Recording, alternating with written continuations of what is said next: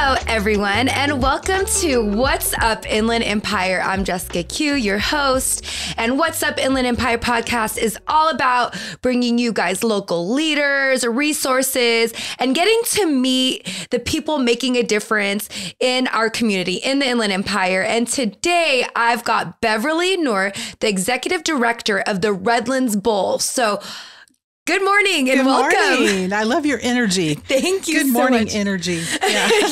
yes. So let's talk about, the Redlands Bowl. The Redlands Bowl has actually been around for a long time. Let's talk about the history. 100 years. We've been 100 years. This year. We celebrated our 100th season this past summer. And so the Redlands Bowl was founded in 1923 by Grace Stewart Mullen. And she was a Tennessee transplant to Redlands, California. And she was very good friends with Artie Mason Carter, who was the founder of the Hollywood Bowl. And so very often we're kind of referred to as the Baby Bowl because they were great friends. So there's a great lovey It's like the mini-me. Yes. Yeah. I love it. But so the Redlands Bowl, Grace wanted something in Redlands and something for the Inland Empire that was like the Hollywood Bowl in that it would bring world-class performing arts, but she wanted it to be free to the public because at that time in 1923, society was very stratified. So you wouldn't have people that people couldn't afford concert hall admission. So the only people going to nice concerts were people who were very wealthy. Oh. And so she wanted something in our region for everyone so that everybody can come. So we often say we're multi-generational, that we're G-rated and proud of it. You can bring everybody can come to the bowl and everyone is welcome. It's definitely a family, environment, family entertainment. And so if you guys haven't heard of the Redlands Bowl. So where you been? Yeah, I know exactly right. Like it's time to go check it out. But they're putting on free concerts throughout the year. So 100 years of providing free concerts to the Inland Empire. Amazing. Every summer, Tuesday and Friday nights, beginning in the end of June, and we go through late August. Okay. And Tuesday and Friday nights, and some select Saturdays, and even Sundays for our musical. So we bring over 100,000 people to the region, and about 20%, since you're in Riverside, I'll let you know this, about 20% comes from Riverside County. Nice. And the majority come from San Bernardino County. And then we have about 5% that's greater tourism in Los Angeles County. Wow. And so we have people from all over, and we have a nice international contingent that participates. So we're very, very blessed. When you come to the bowl, you feel it's like no other place. We have a secret sauce. I can't even tell you what it is. But we're donor supported, completely supported by the people and by our corporate partnerships. And so we ask people, we take a free will donation at intermission, and we pass buckets just like you would at church. And we ask people to give what they can. So the idea is that if you come and you have a little to give, that you give so someone that can't give can participate. And so I think it's that great foundational giving that really speaks to the heart of people, and they love the bowl and they want to keep it going for that reason. They want it around for everyone. It's amazing. Yeah. You're providing, arts for free. Yeah. And, I know, and especially nowadays, oh my gosh, have you seen how much concert tickets are? Yes. Oh my gosh. It's insane. Painful. I just paid for Aerosmith tickets. Oh no. Well, okay, wait. How much did you pay? Oh, no, I'm not. Or you don't even want to, you're like, my husband take doesn't out know. a I don't know. On the house. No, they are very expensive. And that was always the goal of Grace Stewart Mullen, is to make it available for everyone. And so a lot of folks, people will come and they'll say, are these local programs? Are they, they're not. They're world-class performing arts. So okay, let's talk about the artists. Yes. Yeah. So our artists, you're bringing in world-class. So let's talk all about over the world. They come from all over the world. And this past season, as an example, almost every artist that we had was a Grammy Award winner or a Grammy nominee. So it's a kind of thing where we have certain filters in our programming that establish that high-end performing arts center menu of events. And our artists have to have played on the great stages of the world. They have to be award winning in some way. We have certain parameters set in. So when we look at an artist, they kind of go through that filtering system, and that ensures our quality for the public. Yes. And how long are the shows? So if somebody were to come, you said they're on Tuesdays and Thursdays during the summer? Tuesdays and Fridays. Tuesdays and Fridays. And they start at 8 p.m. And we try to wrap up around 10. Sometimes it can go to about 10:30, but we have a first act and a second act and an intermission. And you know what? I want to put up like a picture right now of the Redlands Bowl. So hopefully it's up right now. And hopefully the fireworks, beautiful. Yeah. And then, so let's talk about the setup. So when you come out, if you want to participate, come out. So it's free. Of course, donations are welcome. Yes. But do you have tables, chairs? How does that work? So we have, it's an amphitheater. So there's a lot of bench seating. And it's interesting because if you go to concerts at other places, people typically get the lawn or sort of the cheap seats, sort of the idea, but people really love the lawn and they come to that first typically, and then the seats fill in. But we have, on any given night between 5,000 and 7,000 people. 5,000 to 7,000 people. Yeah. So when we say we're the baby bowl, is it really a baby bowl? Really not a baby bowl. It's a big bowl. And when you look at our beautiful Priscillis, our Priscillis is our stage, and that was donated also to us by Florence and Clarence White. Okay. And so that beautiful facility has become an iconic structure in the Inland Empire that people know of. And they think the bowl is just sort of signature to this area. And so when you come in the summer, you can bring a picnic basket. We allow food. We allow, to bring in your own things. But we do have some things for sale on the premises also. And is that through the Redlands Bowl, so you guys can actually make some extra money? Yes, we actually have a partnership with the Optimist Club of Redlands. They've been with us for many, many years. We don't do a lot of vendors. We have basically the Optimist Club and our organization that sell items. And the reason for that is Grace always wanted it to be a concert hall atmosphere. Okay. So we're not Coachella. We're not, there's not vendors everywhere, but that's okay. That's what we do. We get the music and the community are always the emphasis. Let's talk about this past summer. Who was your most favorite artist that came out or performance that? My gosh. I'm sure they're all great. They're all great. Is there one that stood out? Yeah, I should speak a little bit about just the template of what we do. We're anchored in classical music always. So, there are not a lot of places you can see classical music free of admission charge. So we always begin with an orchestra and end with an orchestra, and we have classical performances in between. So we absolutely have that as a priority. Okay. But this summer, we're also multidisciplinary. So outside of those anchored performances, we have a big, diverse menu of culturally diverse programming. And then we have wonderful tribute shows. So this summer we had Step Crew was here.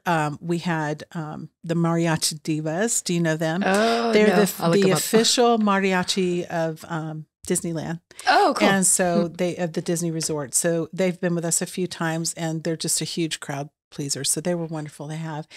And then we had Frankie Avalon. We had nice. People like that. So they're just a good variety. Yeah. So we had a wonderful Diego Figueredo and Chuchito Valdez, who's of the Cuban Valdez piano dynasty. Oh, nice. Was one of my favorite program. The Spinners were here. So we have a very diverse mix offerings of art. to people. It's like a little bit of something for everybody. Yes. 100%. So we're going to go take a quick commercial break and we'll be right back. Do you need help reaching more customers? At NB Media, we're a full-service advertising agency offering social media marketing, Hulu, Spotify, billboards, photo shoots, radio, TV, and websites. To see what else we offer, visit www.nb.media or call 951-777-1947. Thank you so much to our sponsor. And we are back with Beverly from the Redlands Bowl. We're talking the Redlands Bowl. I mean, free music for the community for the past 100 years. That is so amazing. And so like, tell me more. Like, obviously, if you're providing free music, artists aren't free. No. Keeping that place up isn't free. No. So you have sponsors, donations coming in. You know what? Let's plug some of these sponsors that make it, available to the community. There are so many. I would hate to single anybody out, but let me just say in an overall position that we have individuals and families who give every year, and then we have wonderful corporate partnerships. So many businesses in the community, we write a number of grants, but our budget is about $1.4 million every year that has to be raised. So if you think about it, we always say we're free of admission charge, but we're really not free. So some people will say, oh, the artists, do they just give their time? Well, no, they still want to get paid. Yeah, they need to eat too. So, and we respect artists. We believe in what they provide to humanity. And so we definitely pay our artists. And so we have a significant budget to raise every year. 1.4 million. Wow. And, it's the generosity of our people. They believe in what we do and they're behind it 100%, and they give generously, and we count on that. And if they didn't, we wouldn't exist. I mean, we don't receive any other, we'll get occasional grants that are federal, say from the NEA. But other than that, we exist on the generosity of the public. Wow. And I should say, in addition to what we do with the Redlands Bowl Summer Music Festival, we have our Young Artist Competition, concerto competition. This is it's been going on since the 1950s. It's one of the most generous scholarship programs in the state of California. And so these aspiring young classical musicians will perform and compete for scholarships and then a chance to perform at the Redlands Bowl. So it's a wonderful, wonderful program that's been going on many years. And we've actually launched the careers of several people. We have one of our young artist finalists. It was just at the LA Opera. Really? So it's a what an amazing experience as well. And it's beautiful to see a career launch like that and see it start at the Bowl, because the Bowl is a very special place. And then in addition to that, we serve over 35,000 youth in our region with free music education programs. So arts workshops, assemblies in schools. We have partnerships with other nonprofits that we come in and do the performing arts component to their curriculum. So we believe in the arts. We believe in the life cycle of participation and removing barriers to participation. So I'll just challenge you, Jessica, when you were little, can you remember the first time you ever saw something live, like a program? What do you remember about the arts? Do you remember something coming to your school or... wow. I do remember having a music class, taking a music class. Okay. That was so much fun. I really enjoyed that. Yeah. And that was at school? At school, yes. Okay, so if you ask the average person, I would just, as you go out this week, just ask a few people, do you remember the first time you ever saw a musical program of some sort or saw someone playing the guitar or whatever that was? Very often, I would say most often, they will remember it. Yeah. And so that's why we start at that young age. We want to instill in kids a lifelong love of music. And we see that happening. And it's beautiful to see that in our little ones. They just light up. And so many of them are so used to watching TV or the computer screens, but we give them a fresh experience of live performing arts. Yeah, it's really pull them beautiful. Away from those tablets. Absolutely, 100%. Right? Yeah. Yeah, that's so amazing. Now let's touch on the fundraising. Mm-hmm. Now, if do you accept volunteers? Like, how can people get involved and help out? Yep. So we have over 1,000 volunteers that help execute the festival every year, and so we have a number of existing volunteer groups. Our Red Shirt Ushers who come out in the heat, and they're there from when it starts to when it ends, and they're helping. They're ambassadors for the bowl. They tell people, where to sit and if they have any questions, and they welcome them as they come. And they also help us collect our donations at intermission. So they're very important to us and very special to the bowl and the bowl's mission. Then we have our associates of the Redlands Bowl, and they're a fundraising friends of group, and they're hardworking women who come together every year. They work all year round, and they raise about 12 to 15% of the budget. Wow. And so they have a gala every year that's spectacular. And so we really love our associates. That's amazing. And then outside of that, we have a wonderful board of directors who govern the bowl and are instrumental to, ensuring that it goes on year after year. And then we have our community service groups that come out every single year to usher. And they go out into the crowd and collect donations at intermission. And those folks really help us to bring in the money that's so foundational to what we need at the bowl. So It's 1,000 people. Wow. Yeah. So if somebody wants to donate, how can they donate? You can always call me. Right. We have sponsorships of programming and things like that. So they can call me and we can talk through what they might like to do. How they'd like to be a part. How they'd like to be a part of it. Yeah. Other than that, they can go to our website at redlandsbowl.org and they can give a donation that way. Okay. And we would love to have you. The thing about the bowl, the giving is foundation. The participation is foundational to what we do. And when people come and they become a part of the bowl family, they don't leave. We're a lifelong sentence. Yes. Come and join us you're never forever. getting out. That's right. They come, many times little children will see us at a assembly and they'll get their parents to bring them to the bowl. And then their parents start volunteering. And it's a thing of where we just build this family that goes on year after year. And most of us give to the bowl because we want it around for our kids and grandkids. And we don't ever want this to go away.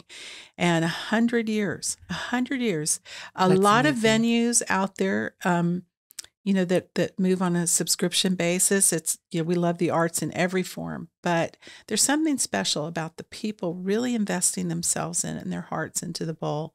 And we see that year after year. It sounds like everybody's just a big family sticking Absolutely. Together and 100%. Keeping the place alive. I love it. Yeah. So Grace was the original. Yeah. She came up with the idea and she brought it to Redlands. Yeah. Thank goodness Grace had that vision and made it happen. We were so blessed this summer because we had members of her family that came out. They did. And she's, of course, long gone, but her grandson was here with his granddaughter and his daughter. And so it was really lovely to have them back. And he, of course, remembers growing up, spending summers out at the bowl. So it was really fun to share that with him. And he was so honored that the work of his grandmother has continued. And that is because she has inspired so much of us. She really is, she's my personal hero. And I know the personal hero to so many others because she really saw that she had this belief that she had the saying that when people listen to great music together, man-made barriers disappear. Mm-hmm. And so she really believed that you could achieve universal brotherhood through music. And so she dedicated her whole life to it. And she was coming to the bowl in a wheelchair at the very end. she was really, they would just wheel her in for performances. Was she a resident of Redlands? Yeah. She came out here from Tennessee as a young woman and raised her family here. And so she loved Redlands and was just completely sold out and dedicated to making sure the bowl continued. Yeah. Beautiful story. I love it. And it continues to make a difference in lives in Redlands, in the Inland Empire, for anybody. Yes, that's so come beautiful. Be a part. That's what we ask. Yeah. So before we head out, any last things you want to say and how can people get connected and learn more information about the Redlands Bowl? Yeah, so I would say come spend some time on our website, and we'll begin our concerts at the third week of June in 2024. Come get familiar with us and make it your bowl. And what is the website? Redlandsbowl.org. Redlandsbowl.org. Wonderful. Well, thank you so much, Beverly, for coming out. So fun. And you guys, thank you for joining in and sitting with us and learning about the Redlands Bowl. Make sure this upcoming summer to go check out their concerts. And if you have some extra money, you can always donate too. Yeah, thank you. Thank you. Yes, of course. Well, thank you again. Thank you, guys. And we'll see you next time. Sounds good.